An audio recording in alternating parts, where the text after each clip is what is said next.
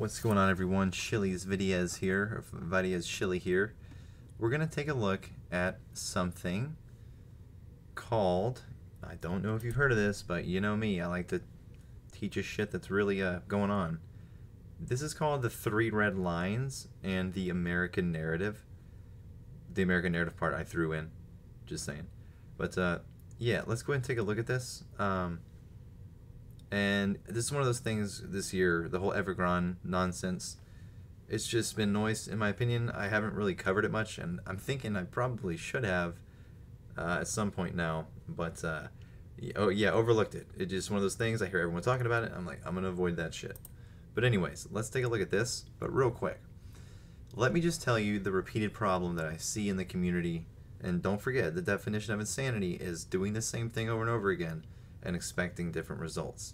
So basically every idiot with a YouTube channel and a Twitter regurgitates US media headlines day in and day out and amplifies the voice of shills and fake actors by failing to vet them into the community.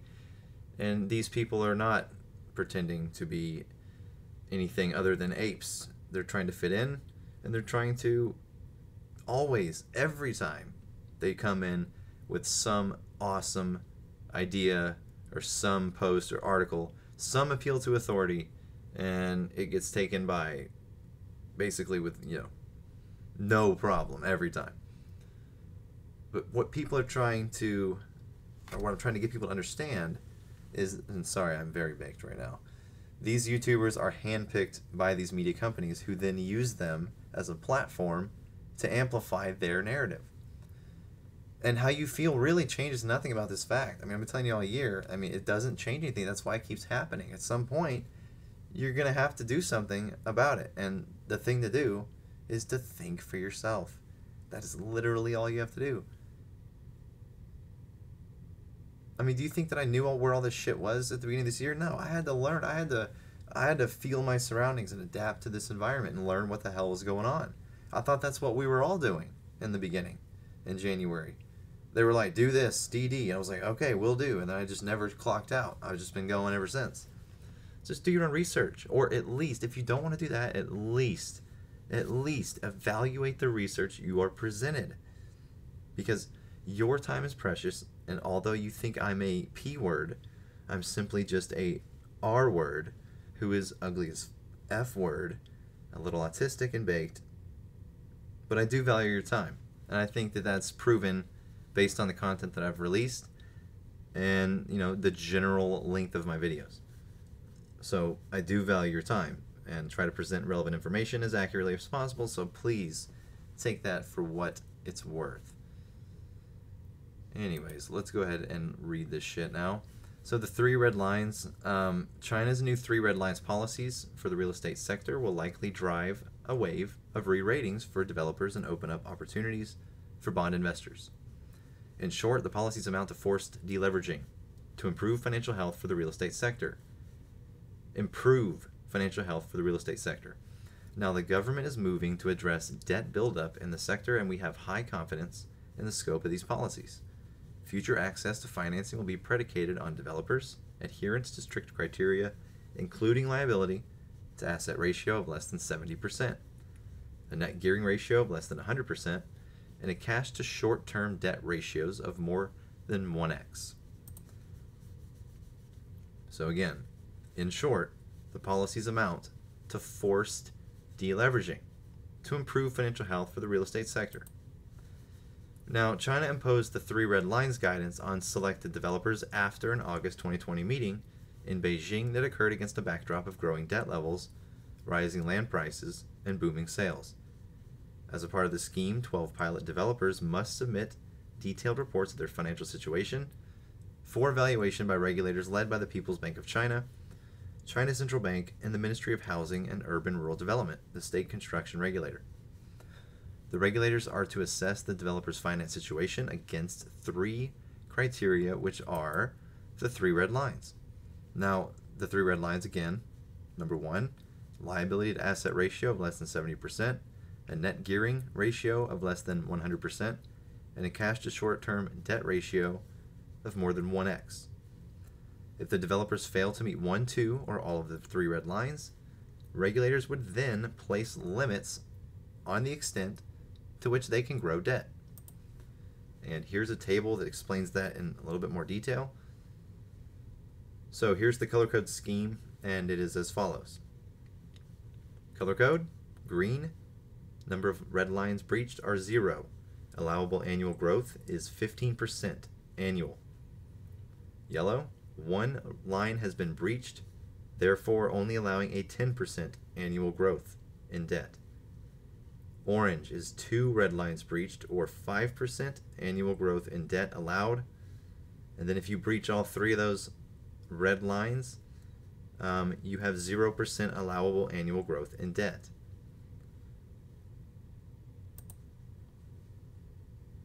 This policy, or this policy move, is, in our view, likely to grow in scope in 2021, and we expect it will expand to cover the top 30 and 50 developers in early 2021, and then progressively grow in coverage. So think about what this sentence just said. They expected this to happen, they expected it to grow, and they also expected it to progressively grow in coverage, as we've seen. The policy move is, in our view, likely to grow in scope in 2021, and we expect it will expand to cover the top 30 and 50 developers again in early 2021, and then progressively grow in coverage. They're telling you right there. This is from the same banks that tell you that there's a crisis. 3 red lines. Why and why now? So these are the 5 reasons why they're doing this. Number 1, to control house prices. China's government is mindful of the market rise in house prices. They're mindful. That has occurred during the past 15 to 20 years, which has made property unaffordable for millions. Number 2, manage land markets. Higher land prices feed into home price growth. Developers are partly responsible. Many aggressively suck up land parcels to build their land banks and bid up land prices. Number 3, to ration credit to the real estate sector. I'm not going to read it verbatim. If you want to pause it and read the rest, it's fine. But basically, you have to ration credit to the real estate sector. Chinese real estate markets are highly cyclical. The government wants to stabilize the markets by bringing in what they describe as a long-term mechanism for the real estate market. And lastly, number 5, the real estate developers are systematically important. Real estate is a significant part of China's economy, with strong linkages to numerous upstream and downstream industries. The Chinese government is thus putting stricter controls in place to assure a more sustainable future.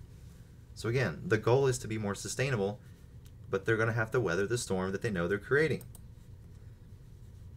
So the 3 red lines, what do they mean for developers? In short, the forced deleveraging.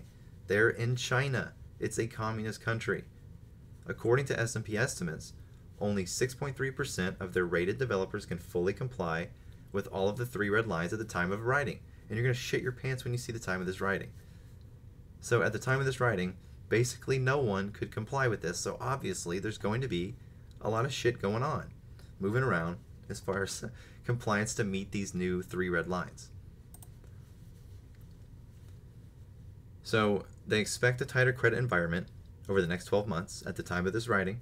They've already seen moves from the Chinese authorities to dampen the growth in credit seen amid the COVID-19 pandemic, and we expect gradual tightening of select financing channels, like trust loans, for real estate sector over the next 12 months.